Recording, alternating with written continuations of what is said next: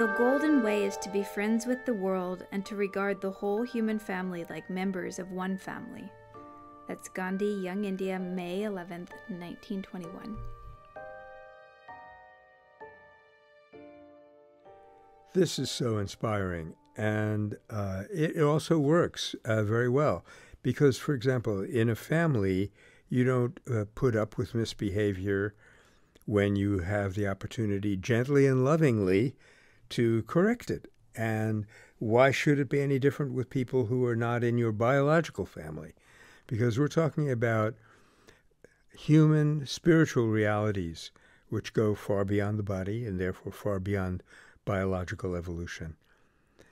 So knowing how to extrapolate from the happy family, from the well-ordered family where everyone is looking out for everyone else's well-being, being able to extrapolate that to the entire human family, that took his vision.